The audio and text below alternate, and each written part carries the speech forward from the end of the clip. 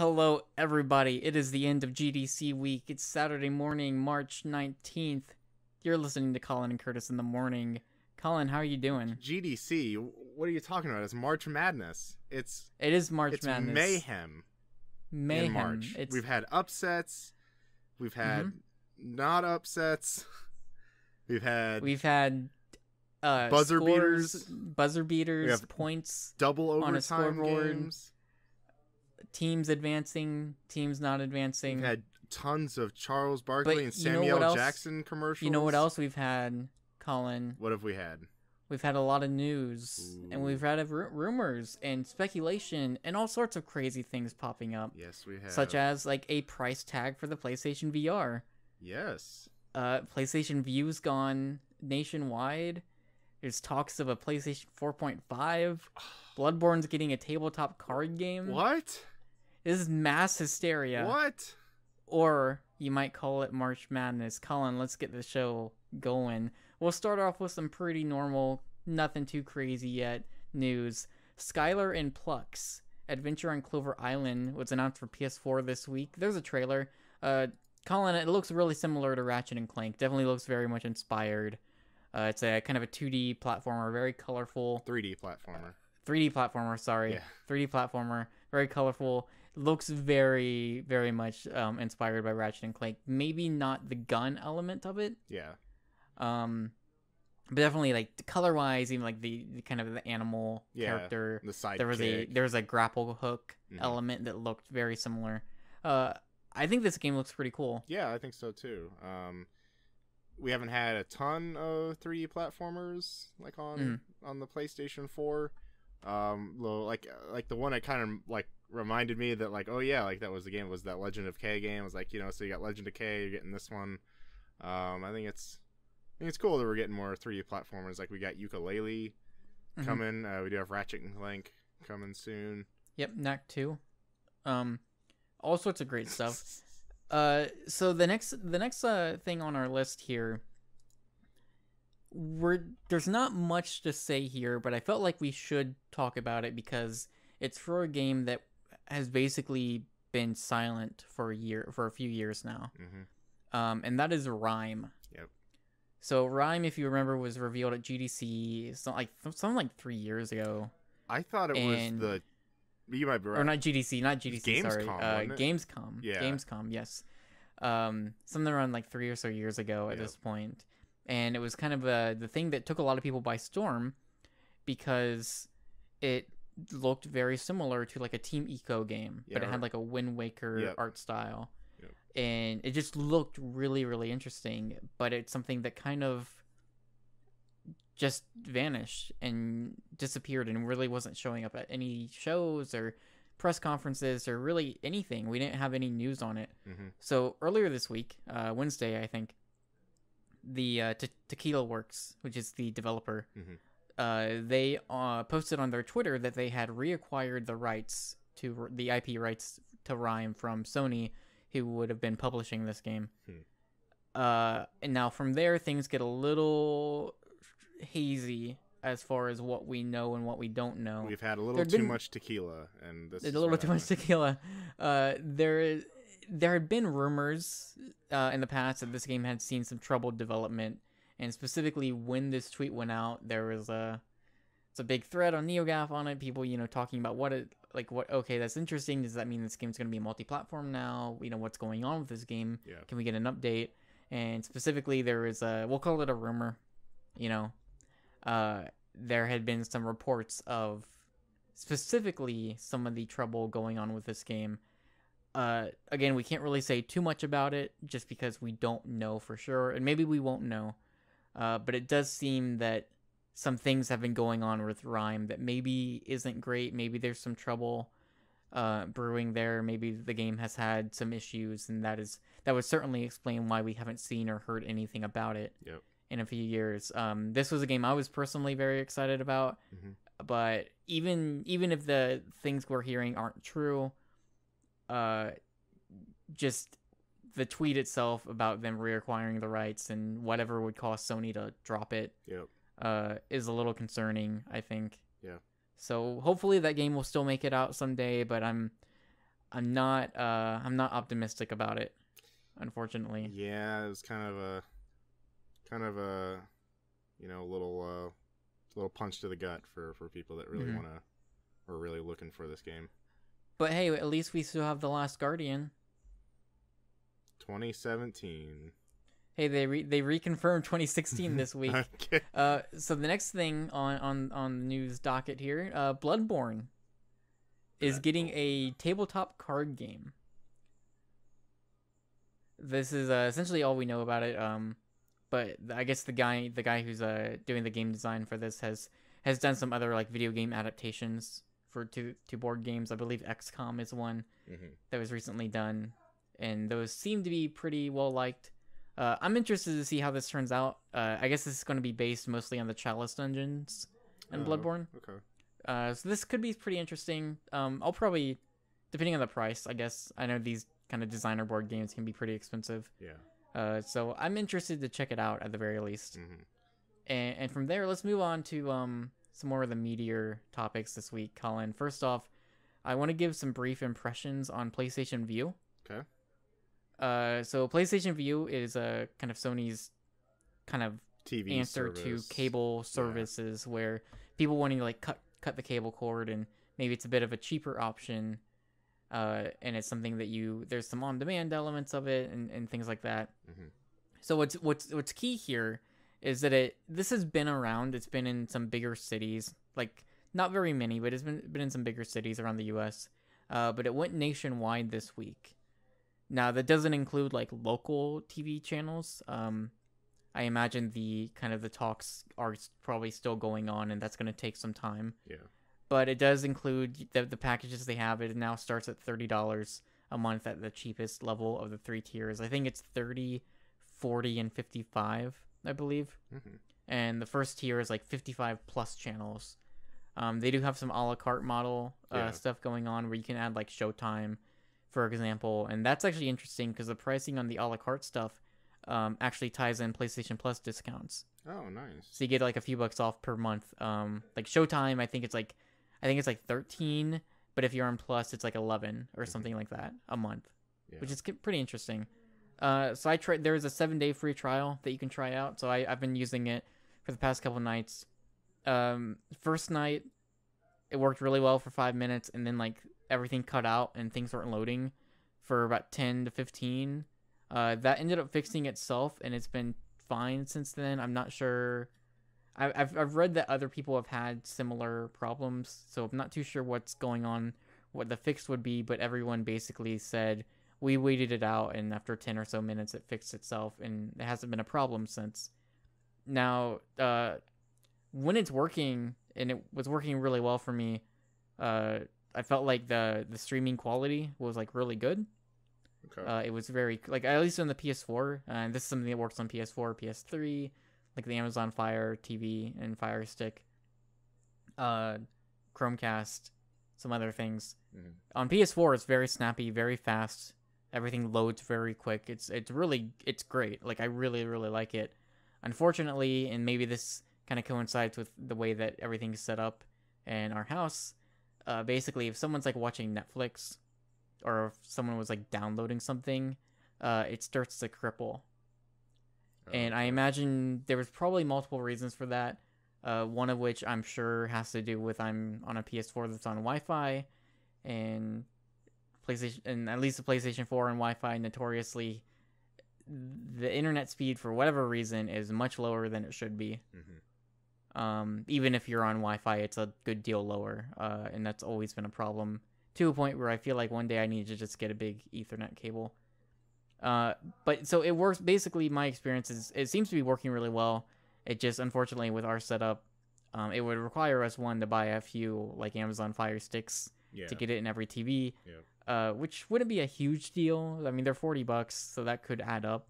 We would need like 2 of them at least. Or you could just go buy like another PS4, $1,300 Sony Bravias and have it. Oh, I could. Right? Yeah. I don't know if that seems like a thing that they'd have. Maybe. But it definitely seemed like it was specifically with Netflix, it would like buffer a lot, and that's obviously not what you would want. But like the on-demand stuff, like being able to favorite a channel or like favorite a show, and having like 28 days access on the backlog Yeah.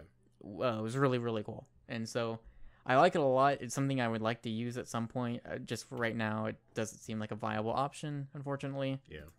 But I would definitely recommend trying it out. Like if you're someone looking to cut cable and stuff like that, it definitely is a lot cheaper than you're probably paying.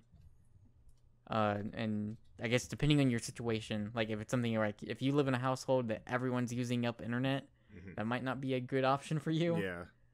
Yeah. But hopefully it'll get better over time. Because like, I mean, like, I feel like it can't be too much different than like Netflix's setup, and that's something that we can have multiple people watching Netflix at once, and it will be fine. But Netflix sometimes feels like magic in some circumstances. So that's kind of just some quick impressions. I think it's really great, but there are also, you can't like fast forward for the on-demand stuff, which is kind of a bummer. Yeah. So you still have like the commercials to sit through, but Gotcha. At any rate, Colin, let me ask you a question. Lay it on me. So this is we'll call it a rumor. Okay. This is coming out of Kotaku as of just hours ago.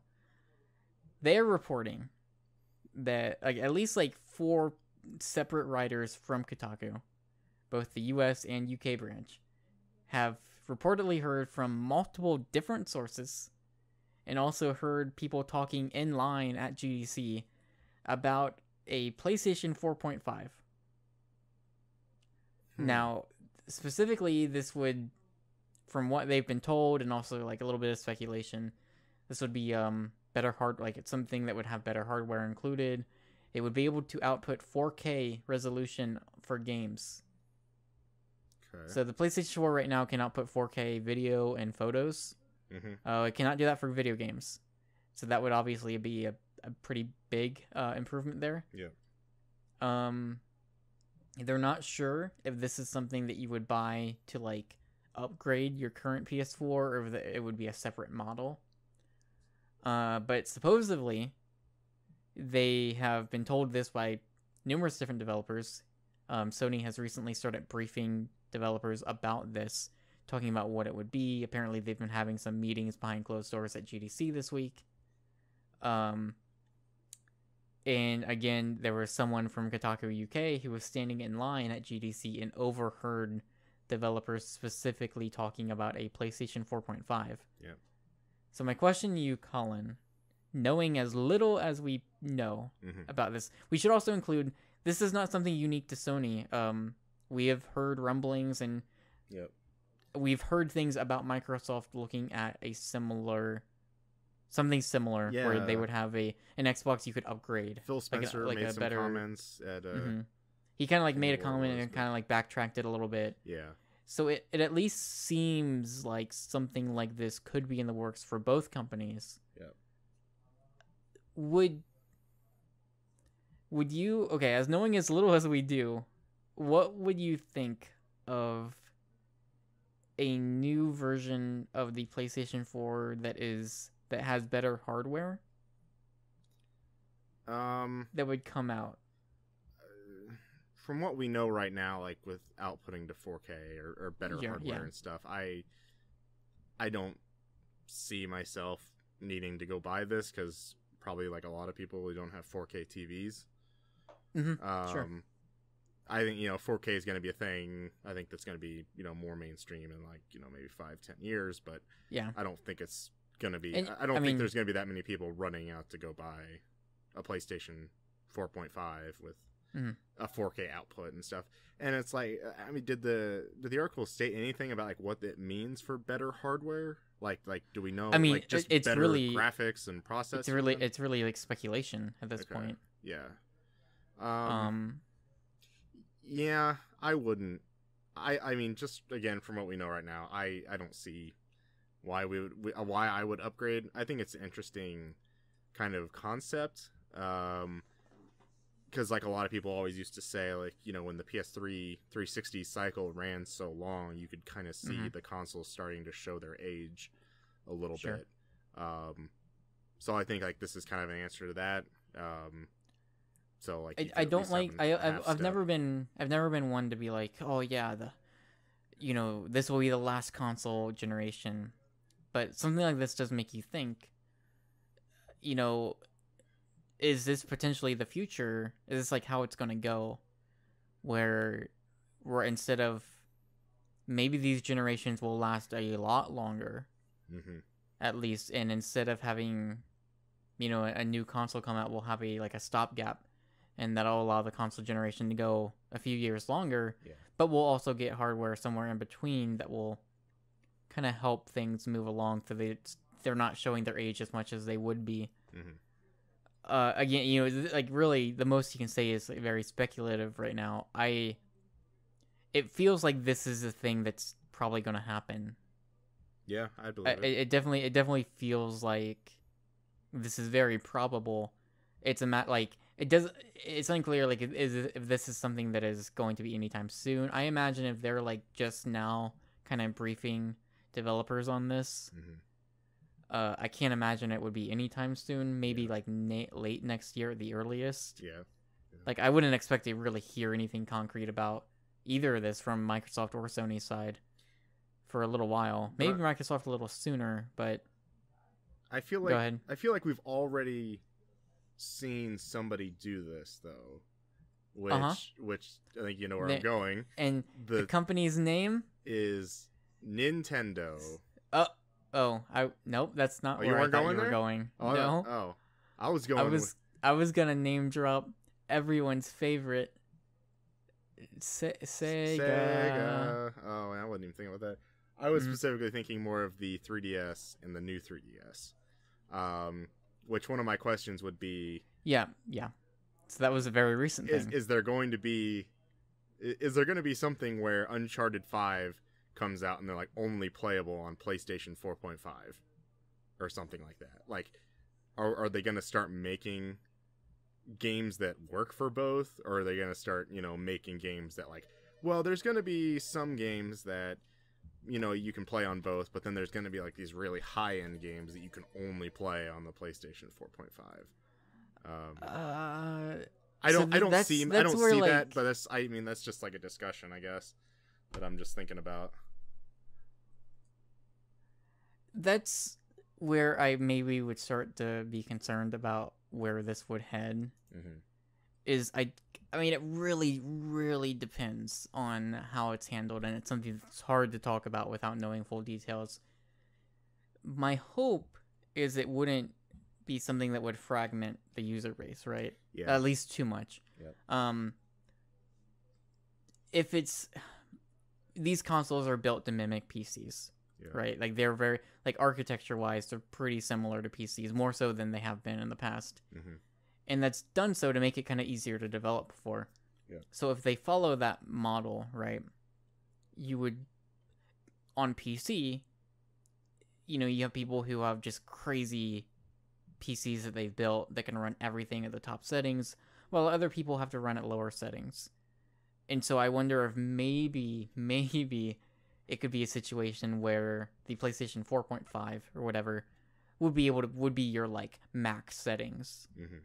And then the PlayStation 4 would be your lower settings. It would still be fine. It would still run those games, but maybe it wouldn't look as nice. Maybe the frame rate wouldn't be at 60. Yeah. Consistently. I don't know, but my hope is that it wouldn't be. This is exclusive to this new hardware. I'm sure you would maybe run into a few situations like that. Maybe specifically with the VR stuff. Yeah. Because you can imagine that better hardware would help with PlayStation VR, at the very least. So who even knows how that would tie into this? But I don't know. It's so strange. I don't know what.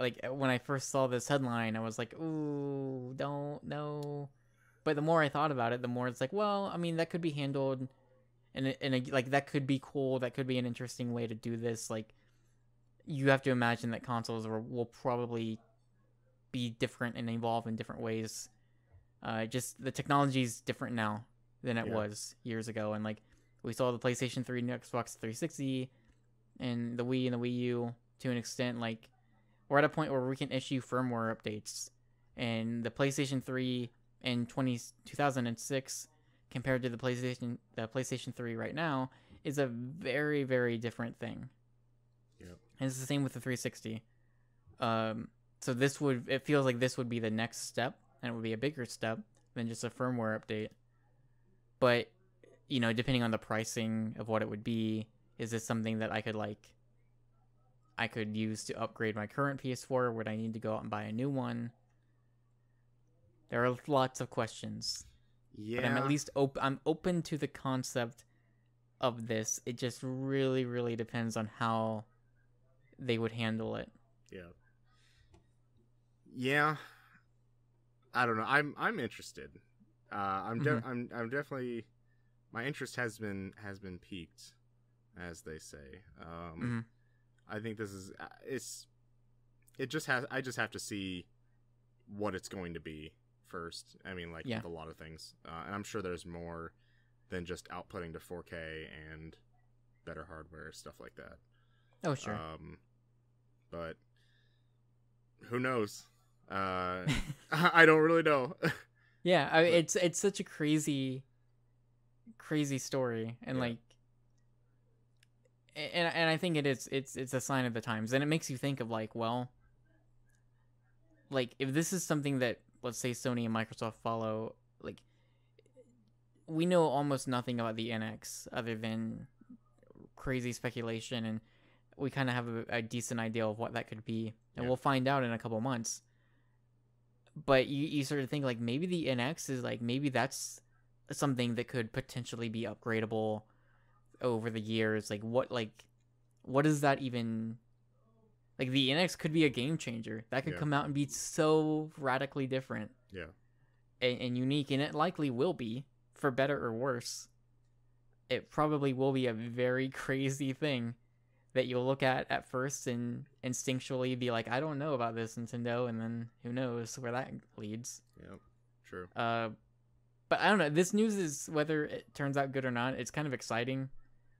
It has me even more excited about the NX, weirdly enough.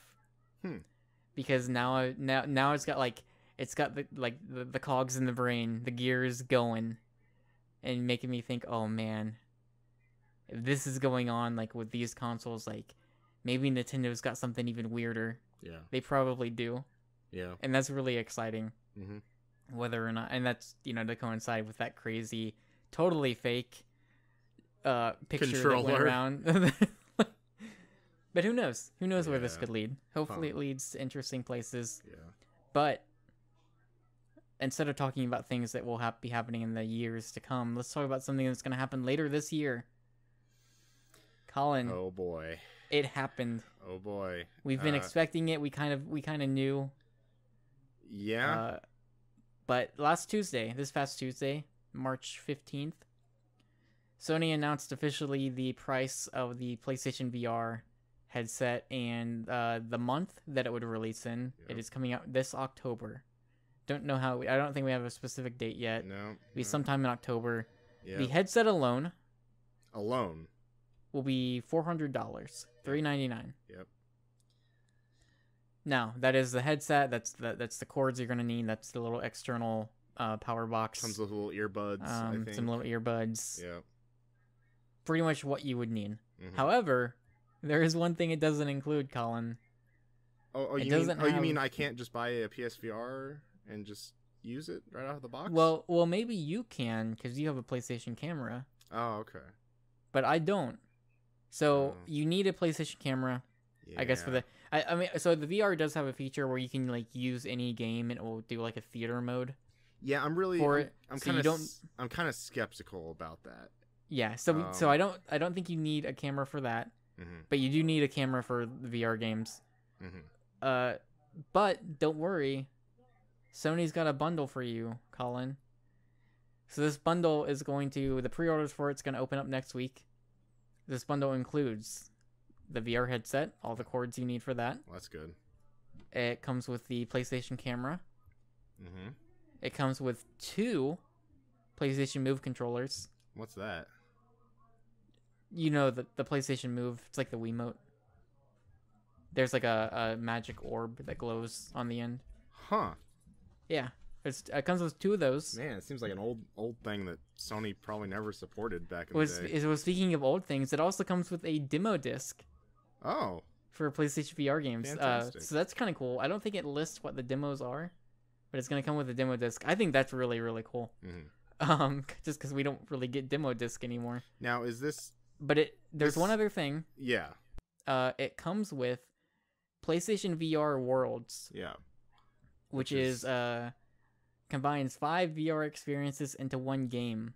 Mm-hmm. So we'll quickly go down these 5 games. It's almost like the Sports Champions, I guess. Yes. Kind of sounding like a thing. Yeah. It comes with the London Heist, which puts you straight into a gritty gangland thriller where you get to unleash your inner gangster. Yeah, which we've seen several times. Which we've seen demoed around.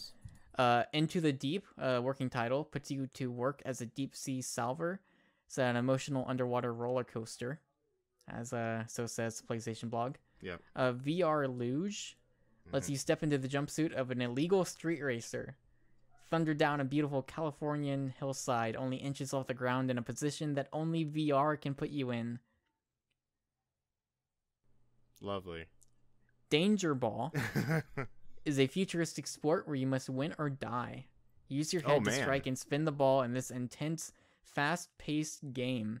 Each rival has unique abilities to use against you as you make your way through the tournament to become champion. Because this game didn't remind any of us of that Kinect Sports game. Well, there's one more. Okay. This one from the trailer actually looks interesting. Yeah, I think so too. Scavenger's Odyssey. In this cab-based sci-fi adventure, you play an alien treasure hunter.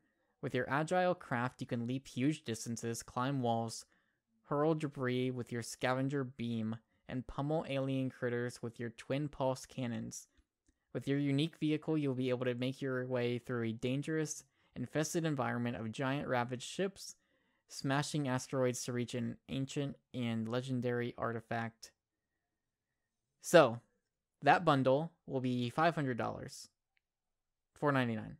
That is available for pre-order starting next week. Interestingly enough, the VR headset alone, that pre-order is not going to be open until later on. Oh, okay, gotcha. And so this bundle is apparently going to be very limited quantities. I think at GameStop, they're saying that you're going to have to put down at least $100 on your pre-order, which is usually around what you would have to do for a console. So that kind of makes sense. But they're kind of looking at this is a pretty good deal with that bundle, especially that's like actually like a $50 or $60 camera. You have 2 Move controllers, which would be up there, and then you're getting the VR Worlds game, which I could imagine at least would be $40. Yeah, I don't see it being like a $60 game. Yeah, which that's a pretty good deal. And the demo, so I wonder. Yeah, the demo disc, yeah. The demo disc is interesting because I wonder if that could mean that we might not actually see those demos on the store. Maybe. Like they might be exclusive to that bundle. Yeah. At least for like a timed being. Yeah. So, okay, let's talk about the headset alone at first. $400. We had been doing predictions. I think we lowballed it maybe. You might have gotten closer. I know I lowballed it a bit. Mm-hmm. Collin, what do you think? I think it's fair. I think it's a fair price. Okay. Yeah, I don't think it's too much. Mm-hmm. I don't know. I'm mildly interested more. The one thing that got me excited when they announced it was the cinematic mode, which now I'm kind of wondering about because it's like recreating you sitting in a theater and then looking up at a screen. So someone mentioned, because there was someone on Twitter saying like, why would you do that? And someone had mentioned that, there were probably some people who have smaller TVs and this would be something that would simulate like a larger TV experience. And so like I could see that. I would be interested just to try it out at least just to see what it would be like. Mm-hmm. And that's probably the biggest thing on all of this is that we need to try it out first. Yeah. Which I think is going to be a massive problem. I will tell you right now, if I walked into like a Best Buy and saw one sitting there, I'd be tempted, but I wouldn't. And that's just like kind of the germaphobe in me who's like, I don't know who's been true. putting that headset on. True. Like, I don't. Yeah. Like, that's the toughest thing is, like, I'm going to need to try it, but, like, unless, like, I have a close friend who ends up getting one, which I doubt is going to happen. Yeah.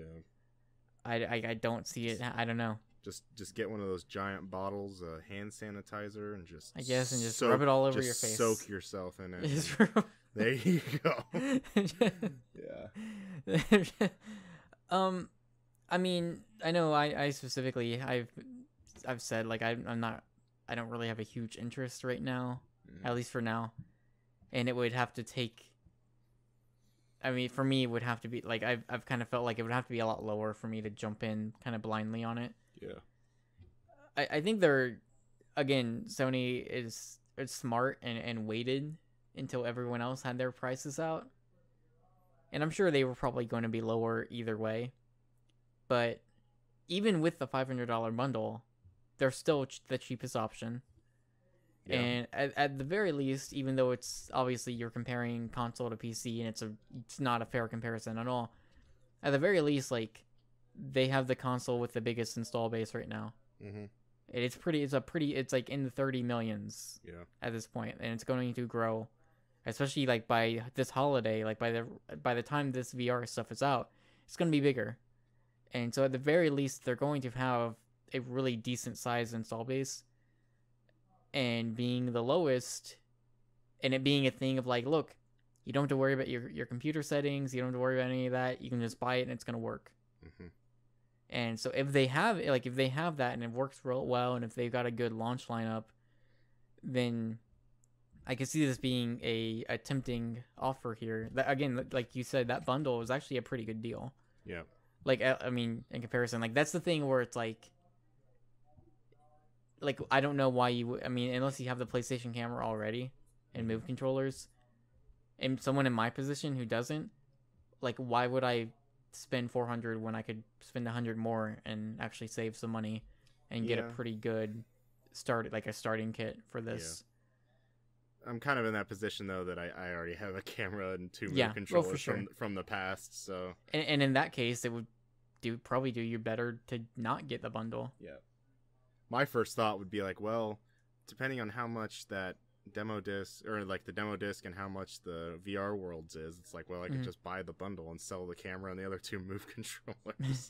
Maybe I can make my money back. Maybe. Yeah. So, I mean, is this something that you think you would get this year? Think maybe. I think they've still got to sell me over the next, however many months, 7 months. Yeah. I don't know. I'm more interested now than I was last week. Mm-hmm. I don't know. We thought the PlayStation Vita was a great deal until we heard about thought about everything else. Like memory cards. And the thing about the Vita accounts is, if you remember, because like from the point when when the Vita price point got announced, even before considering memory cards and everything, $249, it was the same price as the 3DS. Yep.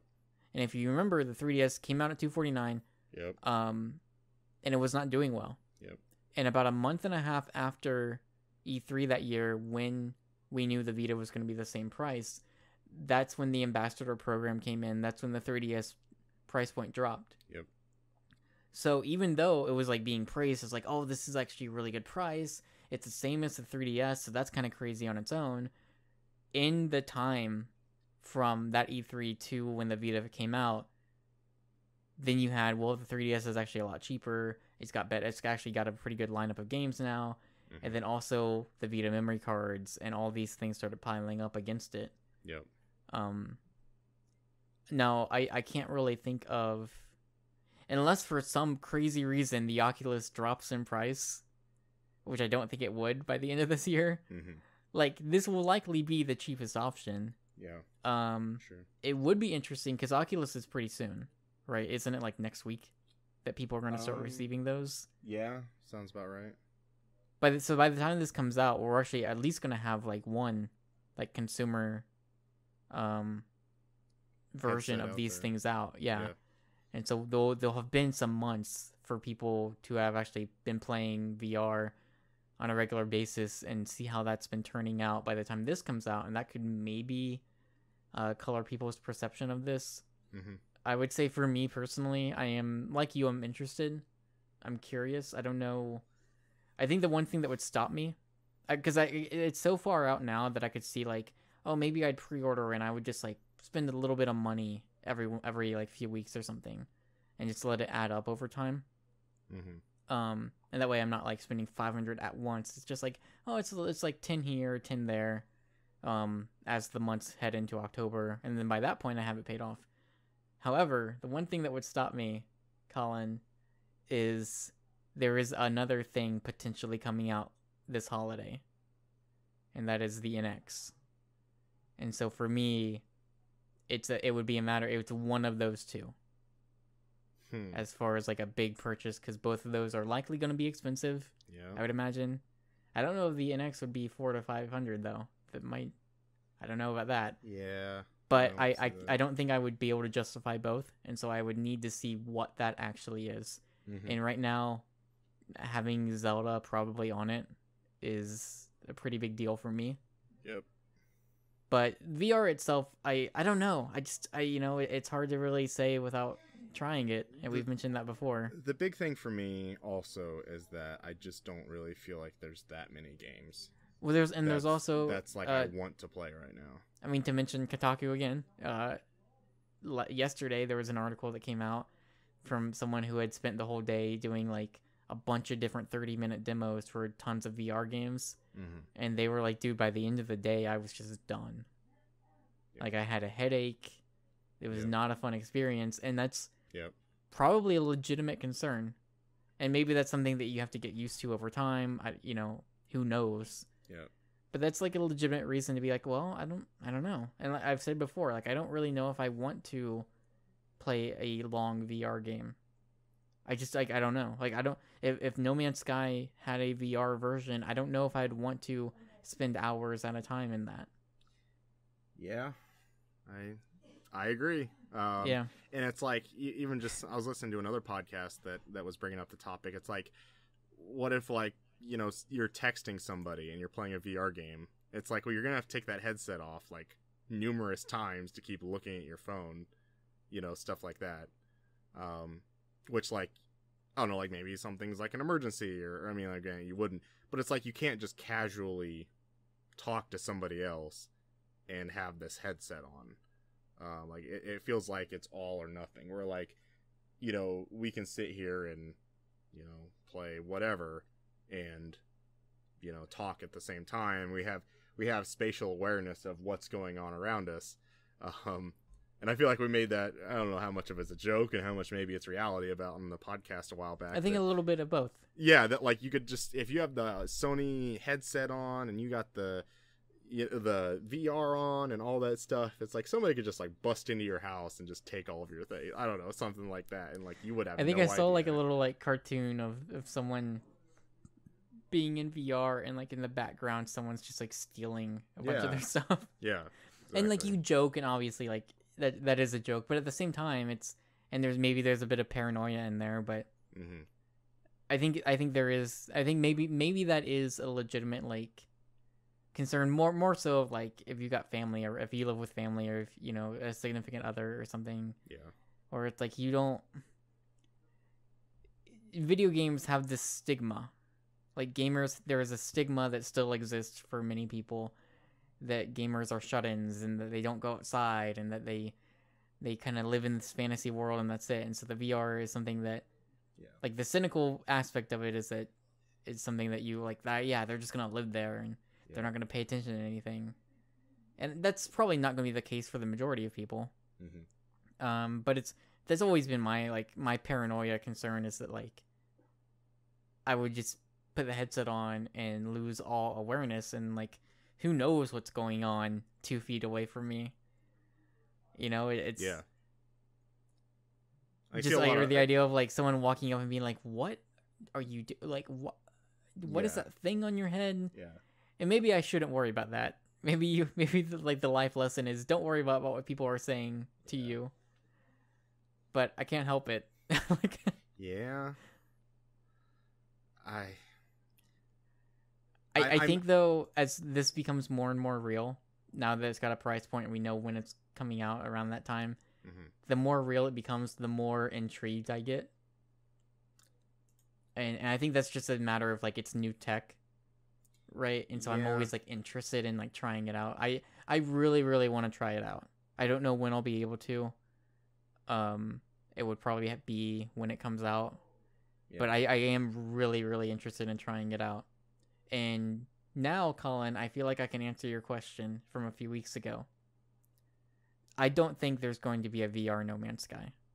Oh, I don't. I never thought. I didn't. Well, I don't want to say never. I didn't wouldn't think say it was gonna be. I wasn't convinced. But I don't think it's gonna happen.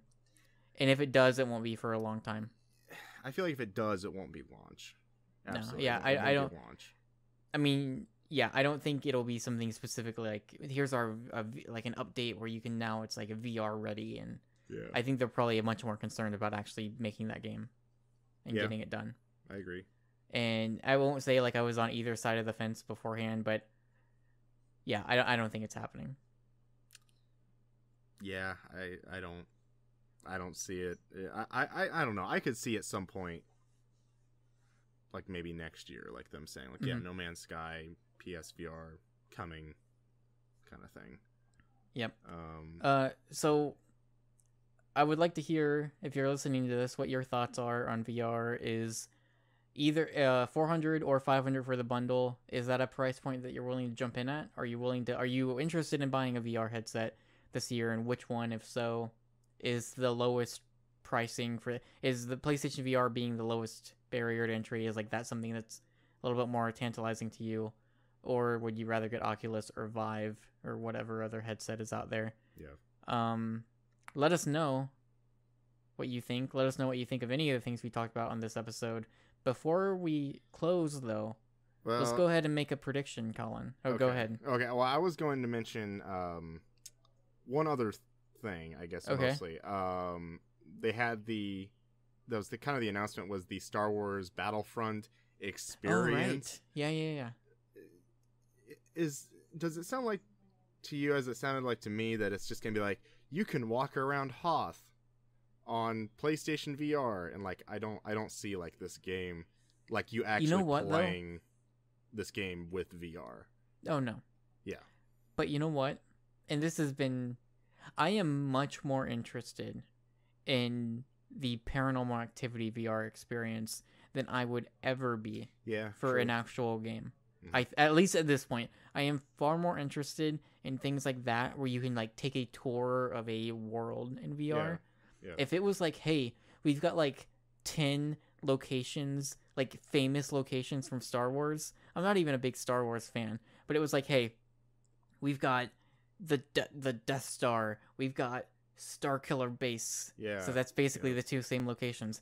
But but if we have like 7, 8, 10 different locations that are infamous from all the different Star Wars movies, and it was like you can walk around them in VR and see all the like, very detailed environments and or like maybe they've redone certain scenes from the movies and like you can stand there and watch it and then you can like pause it and like walk around. I don't know, like something like that where I can just walk around this environment from a thing. Yeah. It's the same thing like if like the Mars VR stuff that has been done in the past. Yeah. That stuff is far more interesting to me than any game because that's something that is not you're probably not going to be there for like very long. It's a kind of a short little experience, but it lets you that to me like because the VR dream is that you go into a virtual world, right? And so it's different from the outside, and like it's losing yourself, and like you put the headset on, and that's it.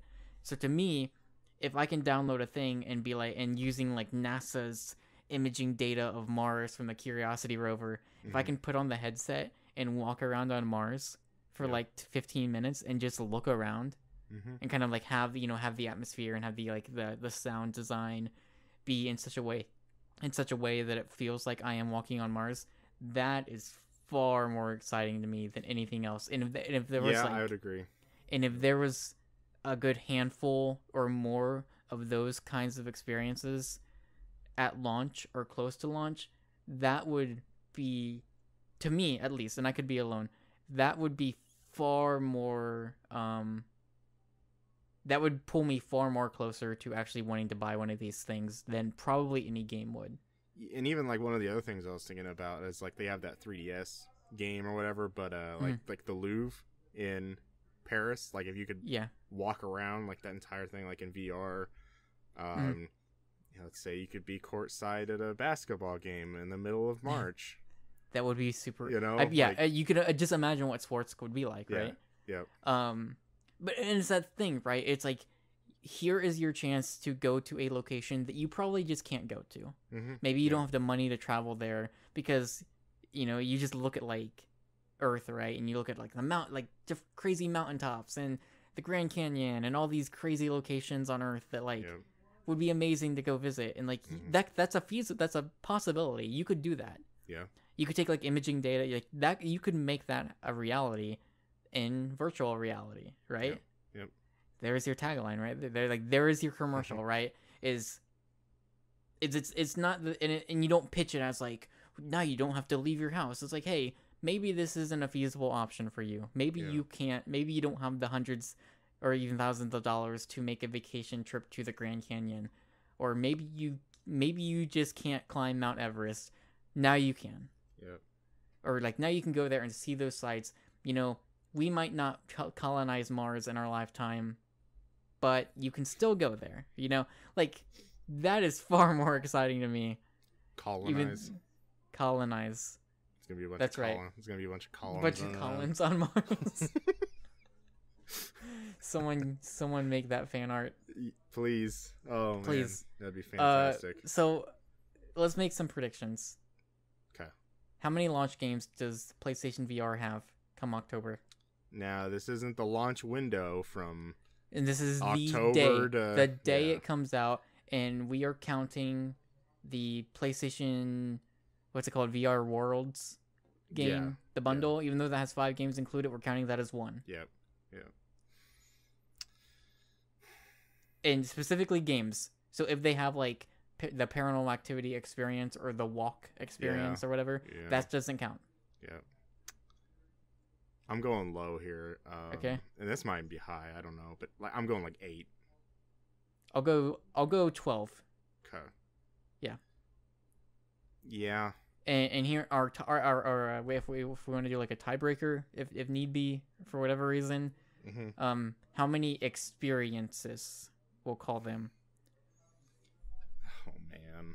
And for that, I'll go 3 on that one. I go 5. Okay. Yeah. Okay. Go there. Good. I can't wait to figure out how far off we both are. Yes. Come October. Exactly. That's going to do it for this week's episode of Collin and Curtis in the Morning. Yep. I noticed that your name is Collin down here. Collin. Like calling yeah, somebody. Collin, like you're calling someone. I'm going to call you up and ask you, what are you playing this weekend? Well, Curtis, I just answered your phone call. Hey, what's up? Hey, what's going on? It's gonna be pretty much the same as last week. I got through episode 4 of Life is Strange. Replaying that, gonna finish that off. Rocket League's just that game that's just like, I don't know what to play right now, and I just play more Rocket League over and over and over again. Rocket League, and then finally more Street Fighter 5. Still been playing online, playing with friends. Gotta, still at the bronze tier level and ranked, so gotta try and lose and get pummeled some more by pro players, I guess. I don't know. But Curtin. What are you playing, Curtin? Let's lift that curtain. So the Trackmania beta is like starting today. There was a Trackmania beta this weekend. It's actually coming out next week, so I'm pretty stoked about that. So the beta is coming on. I think it's up now. I've been downloading it. I think it's just a couple gigs, so hopefully that download should be done by now. Yeah. I'm excited to check it out, so I'll probably do that. And I bought this game called Momodora, or Reverie Under the Moonlight. It's on Steam. Looks kind of like a Metroidvania. It looks really, really cool. There's been other, like, this is like the third game in the series. It just came out a few weeks ago. Okay. So it was $10 on Steam, so jumping into that. With that said, you can check out a Salt and Sanctuary interview with the developers of that game coming up probably on Monday. Cool. Some more reviews and videos coming up throughout the week. Working on a secret project that involves arcade games on the PS4. That will be coming up sometime. I don't know. The more and more I work on it, the more and more weirder and bigger that project becomes. So that'll happen sometime.